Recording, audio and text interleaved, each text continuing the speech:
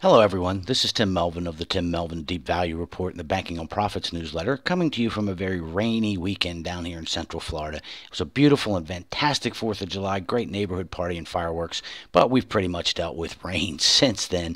And proving I may not be a great market timer, but I am a fantastic weather timer, as even though I really love going over there, I turned down not one, but two invitations to the Daytona 500 this weekend, and those poor folks have spent all of last night and most of today sitting in the absolute pouring rain and running from thunderstorms. I guess they just concluded the race under rainy conditions. But anyway, we missed out on that. So, big surprise. The stock market was up in the holiday shortened week by almost 1.5%. The great headlines job number that came out really drove buying throughout the week. The ADP report was very, very strong when it came out earlier in the week, and of course the jobs number, 280 some thousand jobs, was a great headline number. Still a little worrying when you actually dig down in and read the report before pushing the buy button. We saw a very large decline in full-time employment and an increased swelling of part-time employment. Now, some of that's due to summer hiring, I'm sure, but it's still very disturbing. There's very little wage growth year over year in these reports at this point either. So continuing along, it's better than it was, folks. It's a good number. People are at least working somewhere, but it's not a great number. We're still a long way from a full economic recovery. But we did hit and hold Dow 17,000. So everybody can break out their party hats now and wave them around. I'm sure they did on TV on Thursday. I unfortunately didn't have it on, so I didn't get to see the Dow 17,000 hats. We're just in a period of very, very low investor enthusiasm, I guess, which is a lot of complacency. Volatility is very, very low as money just pushes the market higher a little bit, which is grinding higher on a continual basis. Right now, the big fear is not of losing money, it's of missing out on the rally. So people are continuing to put money into the market. Of course, we don't market time, so we'll see how all that works out. We're just going to watch it and ride along with what we have. Now, here we go, folks. Earnings season starts Tuesday. Everybody's going to sit around and watch and wait for Alcoa to kick things off Tuesday evening. They should actually have a pretty decent report, I'm told.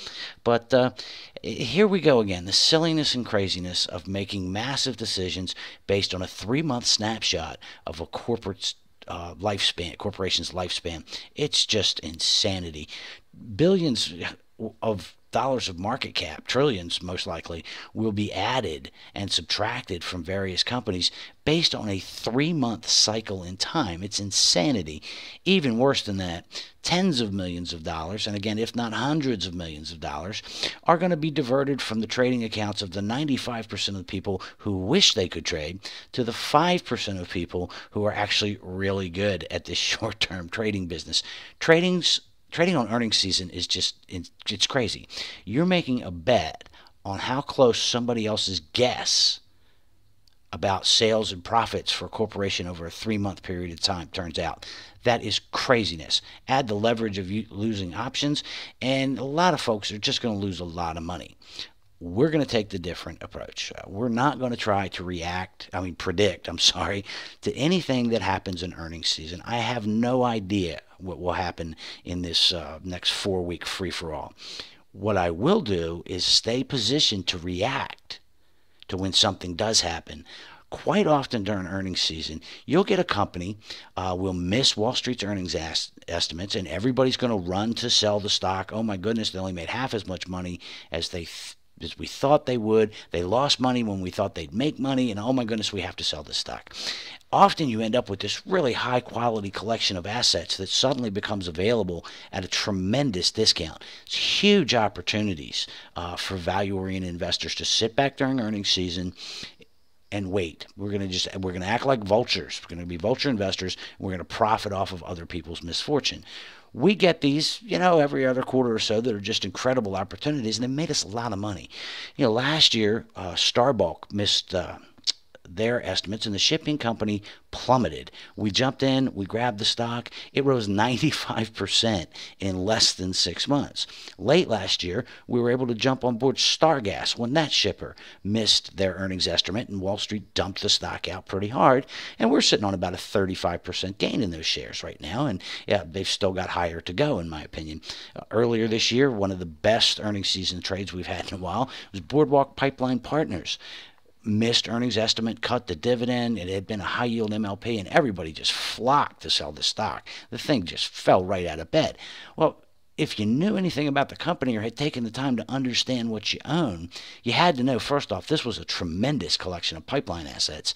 And secondly, it was owned by Lowe's, which is controlled by the Tisch brothers, and they weren't letting this thing just go down the tube. They immediately stepped up, committed the money that was needed to finance the operations going forward. That stock's already up 40%. We've only owned it a few months, so that's been a fantastic result. Hopefully, we'll see some of that this earnings season, and there'll be some opportunities to get some more money to work.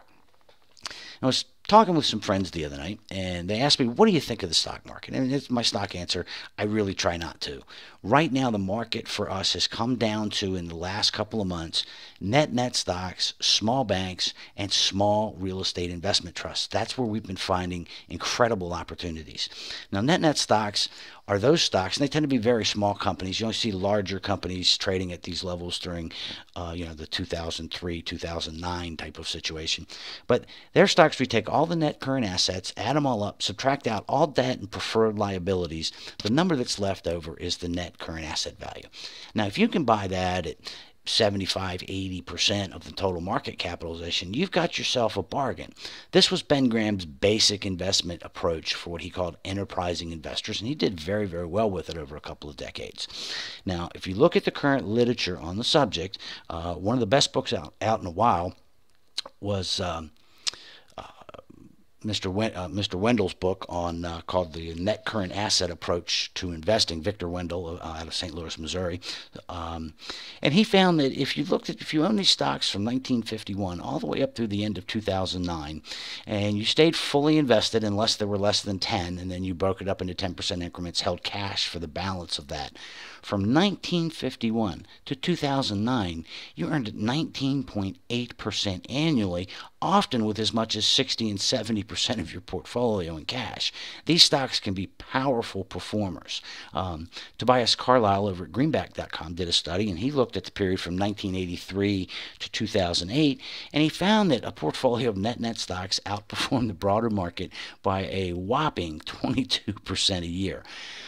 They're perceived as risky. In fact, they're really not that risky. These companies literally can be liquidated for more than the total market cap. When we find them, we just simply buy them. We added to 3 in the portfolio. We have 5 right now in the portfolio. We expect decent returns out of those over the next couple of years because there's a huge margin of safety in the balance sheet, and they're just extraordinarily cheap. I don't care what the market is doing. If I can find them, I'll buy them. As a bonus, at market tops, I can't find too terribly many, and at market bottoms, I can find dozens of them. So it's kind of a natural market timing effect to following the net stocks. The other thing we're still very much involved in is the small community banks and what I call the trade of the decade. We're still finding several high-quality stocks, great balance sheets, excellent financial condition, trading at around 80% of book value or so. As a bonus, the industry is slowly recovering. The balance sheets are improving. Even at the smaller banks, we're not seeing very many bank failures or closures, only 16 so far this year, I believe. There's a lot of high-quality banks, and they're starting to share the wealth with shareholders, I guess. We're buying bank stocks that are very well-run institutions at around 80% of book value, and these guys are actually raising their dividends and instituting stock buybacks to take advantage of what they see as the same severe underpricing that we see. It's the trade of the decade. It's still very much alive. The bank merger and consolidation wave is starting to happen.